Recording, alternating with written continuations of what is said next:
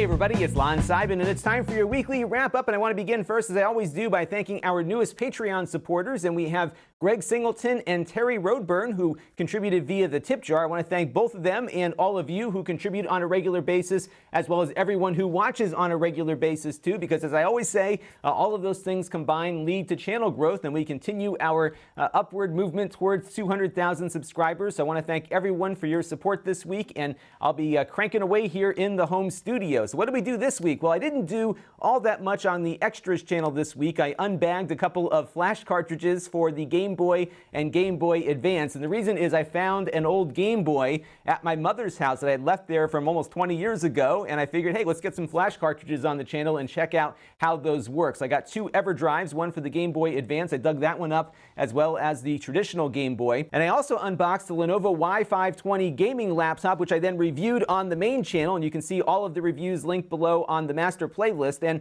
what I liked about this one is that it's another sub $1,000 gaming laptop that performed a little nicer than the sub $1,000 Dell we looked at a few weeks ago, and it has a better display. And I think that might be worth its $50 price premium over that Dell device. You can check out the full review and get my full take on it. We also looked at the Edifier R1280T $99 powered speaker set, and I liked them for the price. I think if I was an audiophile, I probably would want something nicer and more expensive, but I think for a lot of consumers, this will meet their needs. And this is one of those things where I have to look at the product based on who it's being marketed to, and I don't think it's an audiophile product as much as it is a product that delivers to consumers better performance than they might see from a comparably priced set of plastic computer speakers. These actually did sound pretty nicely, but note the wood grain is simulated on those, just like it was in the old days. And we also got to look at a prototype of the All controller, and if you are a fan of the channel Re-Res, as I am, you may have heard about this. So Shane Lewis, who runs that channel, reviews a lot of game controllers, especially from the retro days, from a lot of third parties, and I think he's really developed an eye for what, and probably a feel for what works in a game controller and what doesn't, and he's taking his expertise and advising a group of electrical engineers on making the ultimate game controller, and I think he's getting there with this one. This is going to work with just about everything out there, at least that's their plan, and you can configure everything using its screen. So if you're curious as to how it works, you can check out my full first look in the master playlist down below. And we got to look at the Nighthawk S8000. They call this a gaming switch, but I don't think it's going to provide any real performance gains over maybe a $30 switch out there, especially for gamers who typically are not going to max out a gigabit Ethernet connection. A lot of times buying a $20 or $30 switch with gigabit speeds is going to be better than just using your Wi-Fi. This switch tries to appeal to gamers, but it doesn't offer features that I think are any better than what you can get for far less. But you can see my full review and get a good idea as to whether or not this might be for you. And now it's time for a couple of things that are on my mind. We are now in week 6 of my full-time endeavor, and this week I went into New York City and filmed some interviews in the New York City YouTube space and their diner set, which was really fun to do. So it took a little bit of work to get everything set up, and I've got 2 interviews shot there, which we'll talk about a little later in the wrap-up here. And I'm hoping to do more interviews and that kind of stuff. And one of the nice things about doing this as a job full-time is that I can actually get into the city and do some stuff in that space there, which is a really nice production facility. I'll try to do maybe a tour of the place when they're less busy, so you can see exactly what is available to folks there. But really cool stuff, and I believe if you have 10,000 subscribers now, you can get into any of the spaces around the world and do a production there. I think if you're at 10,000, you can do 1 production a month, and then if you're at 100,000 like I am, you can do 3 a month, and as you keep growing, you can do a little more at the space. But a really nice thing that YouTube makes available to us creators free of charge. You just have to sign up and you are in, and it was really cool to get back there and do some work over there. So you'll be seeing some of those things coming up this week. And I also wanted to continue the discussion on YouTube advertising, because it looks like there's a lot of things happening right now beyond just YouTube declaring things ad-friendly or not. It looks like now the industry, the ad industry, is responding as well and beginning to put their own filters on top of everything also. So Omnicom is one of these big agencies that tries to filter out content for brand safety. They're now getting into the business of looking at specific YouTube videos and brands and deeming them safe or not. So I think what's going to happen here over time is that it's going to be a lot harder for smaller channels to kind of get the revenue foothold that they may have been able to get at maybe a year or 2 ago, primarily because not only do you have to get through YouTube's hoops to be declared ad-friendly, but now some of the industry is looking at overlaying their own bit of this as well. And what happens especially with groups like Omnicom and other services out there that try to make things safe for brands, is that they put a more human spin on it. That's not something YouTube has said they want to do. They really want to rely on the algorithms to determine what is a brand safe video or not. And I think advertisers want a little more certainty. So I think we're going to be seeing really a change in the revenue structure here, but not in the view structure. So I think as people grow, they'll have opportunities. But I think this will start pushing things over more to native advertising, where these brands can pick which YouTube channels will talk about their product on air versus a random ad showing up on the video. So it's going to be a really tumultuous time for revenue, unfortunately, for me and many others out there. But I'm just going to stick with it and just see where it goes. I haven't seen, like I said a couple weeks ago, I haven't seen a real reduction in revenue just yet. There is a little bit of a reduction right now, but I think it's just the normal ebb and flow that I've seen in past years. So I'm hoping that there is a survivable path here. And so far, I'm not too worried about it, but I did want to bring this up because I know a lot of you are interested in it. And I don't review games here on the channel, but I did want to tell you about Thimbleweed Park, which I am just really enjoying. And this is a point-and-click adventure game in the style of the Lucasfilm games that I played and enjoyed back in the 90s. In fact, this is written by one of the legends of the point-and-click industry, Ron Gilbert, who made Day of the Tentacle and Maniac Mansion and so many other fun games that I really spent a lot of hours playing with as a kid. He's come up with something totally new here that is in the same style as what you might have seen at the height of this genre in the 90s, with full voice acting, a really fun story. It is just so well done. It's worth your $20 if you are a fan of this genre. And the best part is it runs on a lot of low-end hardware, including my GPD Win here, so you can just kind of play it handheld if you want. I think they're going to have mobile versions coming out very shortly as well. It's across many different platforms right now. I interviewed Ron Gilbert at PAX East last year, and you can check out that interview on that short URL below the image. And it was a really fun interview just to talk with this guy, first of all, because I had played so many of his games as a kid and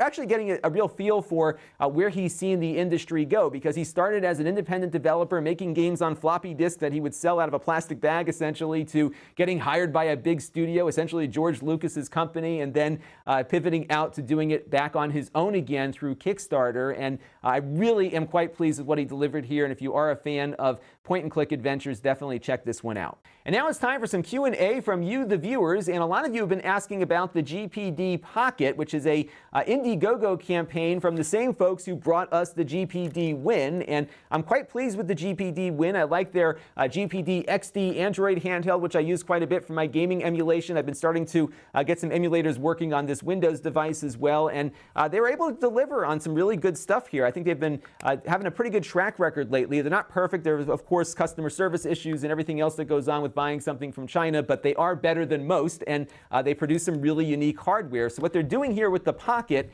is taking essentially the same guts as the GPD Win, which is an Atom X7 Cherry Trail processor, and putting it into this little mini laptop. So you'll get comparable performance to other Atom devices like the Surface 3, but in a much smaller form factor. So this is what it looks like, and what they're trying to do is give you kind of that laptop look and feel in something very small. I don't think I'm going to be typing all that well on this thing, maybe not any better than I will on the GPD Win here, which also has a really tiny keyboard, but we'll see what this looks like when it comes out. I did put in my money for this one, so I will be taking a risk on your behalf to see how it plays out. I think it's about $400 or so, and you can see what their internal design is looking like, mostly battery. So I would imagine the battery life on this one will be better than the GPD Win. They're also having a cooling system put in, as you can see there as well, to keep that X7 processor performing consistently. So they have a pretty good design here. They've got a pretty good track record in my book, at least. So when it comes in, I will review it. So don't worry. Stay tuned. I'm sure it'll be a little while, but when it gets here, I will do a review very quickly. And Robert Delecki wrote in about using a WD MyCloud or a Synology NAS as a storage medium for Adobe Lightroom, and he's wondering which one is faster. And the truth is, neither one is faster than the other right now, because they're both limited by the speed of your network. Gigabit Ethernet is what you might most likely have on your home network at the moment, and if you are plugged in via gigabit, you're going to see a max out of both the pro-level WD devices like the PR2100 that I reviewed a few months ago, and most of the Synology devices at about 100 megabytes per second or so, and that's assuming that the NAS is plugged into gigabit as well as your computer. You're not going to see much better performance on one brand versus the other. It really comes down to features and the kinds of things that you're looking for in the device. I think that's the big differentiator right now. I do think, though, that we're going to start seeing faster networking come to us shortly. I'm seeing now some switches that are now incorporating 10 gigabit connectors on them. So as those things start to come into play, we'll start seeing those 10 gigabit connectors get installed on these NAS devices. And I think we'll start seeing some of the differences there, because 10 gigabits is very fast. And if your device is going to be a little slower, you will see it there versus the current generation of products. But I think we've really tapped out now the speed of these devices. There are things you can do like link aggregation, where you can have multiple Ethernet connections going into both devices. We talked a little bit about that in our Netgear review this week, but that stuff starts to get really complex. And I think really where it's going to end up is 10 gigabit devices, both on the switches as well as the wiring and on the NASs themselves. But right now, you really should be looking at features versus speed, because again, at that pro level or the mid-pro level, most of these devices now max out that gigabit connection. And Ian Lee wrote in about his router that has been giving him some trouble, and that his 2.4 gigahertz band is wonky at the moment. He's not sure if the router is dying or if there's too much interference, and whether or not one of these expensive mesh systems like the Lynx's Velop, or maybe something less expensive like the Ubiquiti access points, might help him solve his problem. And more than likely, it probably is interference. So if your wireless was working throughout the house with just your router and now it's not working, there's a good chance that maybe on the edge of that signal now, your neighbor is running their router on the same channel, and that's presenting some interference that's knocking your clients off. So you may want to try looking at changing some of the channels first and see if that makes a difference. And if that doesn't fix it, then definitely consider the Ubiquiti access points. I've mentioned these before in the wrap-up and in a review that I did. I think they are the best value out there. They're very easy to set up, especially if you have even a remote degree of networking experience. Just really plug them in and run the software and you're done. They are pretty much bulletproof. I've been running them here at the house. My daughter, who's like addicted to Netflix, is able to stream to her heart's content without interfering with what I do on the network. Everyone here has been quite pleased with how well everything has been working since I got those things set up. So I would definitely recommend going that route. And what I like about the Unifi access points from Ubiquiti is that you have a lot of choices in what you get. So I've got their low-end ones, which are more than adequate for my tasks. They have AC, which includes 5 gigahertz Wi-Fi as well as the 2.4 gigahertz, so I can segment people on different frequencies, and they're good enough for what I want to do. They're 2x2 access points, quick enough, but there are faster ones they have available for more money. But you can really mix and match things together. They've got outdoor access points too that we'll be looking at later this week. So check out my full review of those down below in the video description, because I would definitely suggest going that route versus a mesh system if you are tech savvy, or at least interested in setting up things on your own and understanding how they work. The mesh systems are good for consumers who just want an out-of-the-box solution, but you're paying a huge premium for it and losing a lot of control in the process. So definitely check those out. Now it's time for a Q&A for you, and I got this question in from Sam Lazar Gaming, who's got a really cool blue Dreamcast controller, one of my favorite consoles, and he's curious about recommendations for universal remotes. And I have absolutely zero aptitude in universal remotes, because I've got a remote for everything, and I know what everything does, and I just push the buttons that I want to push, and I'm good to go. So if my wife ever wants to watch something on the big television upstairs, she calls me to come and get it working for her. So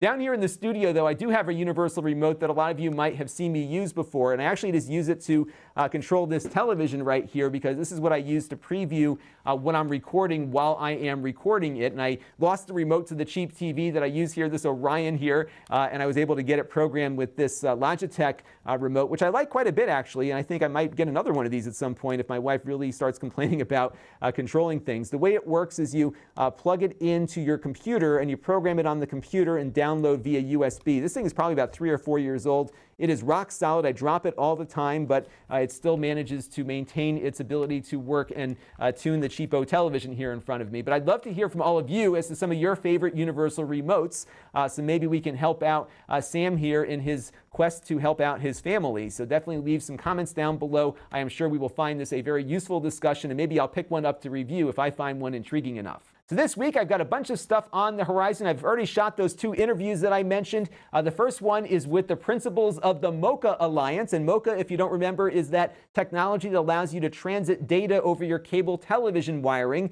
They have a standards body, and these 2 folks are with that standards body. They're actually a fun group of people to talk to, so we'll be having a overview of their technology and some of the things that they've been working on. And they are really positioning MOCA as an alternative to wireless mesh, because you do get a much faster backhaul from your remote nodes back to your main node, because you're able to use your existing cable wiring versus running Ethernet everywhere. And I have found it to be a tremendously good solution that works very consistently. And we'll talk a little bit more about their technology and some of the things that they are offering to consumers in that interview. That'll be up probably the midpoint of the week here. We also have an interview with a really interesting guy named Seth Marin, who recently published a book called The Power of Positive Destruction. And he is a Wall Street guy that began noticing things that he could make more efficient. And he noticed those things as a young intern, and nobody listened to him until one department did, and that kind of set his life in motion. And this is not like a rah-rah success book. He had a lot of success and also a lot of failure too, and was really a very honest look at how any entrepreneur perhaps should approach their business and the things that they need to be thinking about. And I found it to be a really good read. He was a really fun guy to talk to, and that interview will probably be up next week. So if you are interested in interviews, let me know who I should be looking at interviewing, or perhaps the industries I should be focusing on, because I really want to build these up more here on the channel. It's not going to become a primary feature of the channel, but I like talking to people. It's great for me to get to know people in the industry, and I really like hearing stories from folks. I know some of you do, but I want more of you to find some interest here, so let me know what I should be looking for. If you are looking to catch up, I have my playlist of interviews at Lon.TV/interviews, and I also have audio versions of those interviews up on my podcast feed that you can find on iTunes and on Google Play. But we also have products to review this week, including the EverDrive GBA and the EverDrive GB. Those are flash cartridges for the Game Boy and Game Boy Advance. We'll be taking a look and see how those work. Really fun if you are into that platform. I hope to get to this week, which is the Bevel. This one almost got to my didn't make the cut video, but I think there's enough here to review, but I'm not all that crazy about it. You'll see why in that review. Basically, it's a little laser that you attach to your phone, and it helps you at least attempt to make models of 3D objects, including your face, but it's not all that great just yet. Another Kickstarter that I regretted paying for. We also are going to take a look at the outdoor Unifi access point. This thing can be mounted up on a pole. It's a 3x3 access point, has both 2.4 and 5 gigahertz connections that you can make to it, and we're going to see how good it works outside. So we'll be hooking that up to my deck later today or tomorrow, and I'll have a full review coming up later in the week. And speaking of the week, our channel of the week is one of my favorites here, Game Chasers, and they are basically, if you ever watched American Pickers, where these folks go out and try to find all this antique stuff living in shacks and attics and everything, these guys are the video game equivalent of it. They do have some, probably junior high humor occasionally, but they're fun to watch, and they have a really good production quality to what they do. And surprisingly, they're under 100,000 subscribers. I've always wondered why this channel is not bigger than it is, and I think if you are interested in old video games, this is actually a fun channel to watch. They've got several years worth of episodes up. You can spend a lot of time going through it all, and it's very entertaining. So definitely check out the Game Chasers and see if we can get them above 100,000 subscribers so they can get their plaque. They certainly have earned it. They've worked really hard on it. Now, if you want to help the channel, you can. You can go to Lon.TV/Patreon and make a monthly contribution to the channel. We also have my tip jar set up at Lon.TV/tipjar, and we have our Plex thing still ongoing, where if you sign up for a Plex account, we get a small portion of that. Even if you don't give a credit card, we still have a small commission we get. And you can also gift the Plex Pass, which is their premium service, and you can gift that to your friends if you already have one at Lon.TV/PlexGift. You can engage with the channel on my Extras channel at Lon.TV/Extras, Lon.TV/email for my weekly email. I think this is my third or fourth straight week of sending out the email. I'm very proud of myself for that. Lon.TV/Facebook for my Facebook page, where I post some musings from time to time, and of course my store, which I will hopefully be stocking up towards the end of this week into the weekend. I've got a bunch of stuff over there I got to get rid of. I got more coming, so be on the lookout. Probably later in the week when I get some time, after I get some shooting of some reviews done, I'm going to move on to cleaning up this pigsty I'm in right now to get rid of some stuff. And we have my live streams at Lon.TV/livestreams for the archive. I'll probably be doing a few more in the very near future as well, so so stay tuned for all of that. And that is going to do it for this week's Weekly Wrap-Up. Thank you all again for your continued viewership and support. I have a lot of fun things that I've been doing here on the channel planned, and I am always eager to hear your ideas and your thoughts and comments, so keep them coming, and that will do it for this week, and this is Lon.TV. Thanks for watching. This channel is brought to you by my Patreon supporters, including gold level supporters Mark Bollinger and Brian Miller. If you want to help the channel, you can by contributing as little as $1 a month.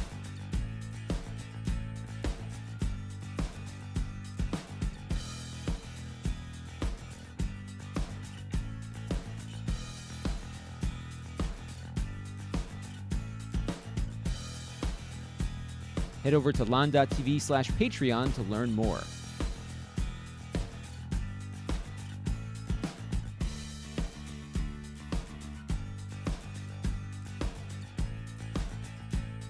And don't forget to subscribe. Visit Lon.TV/S.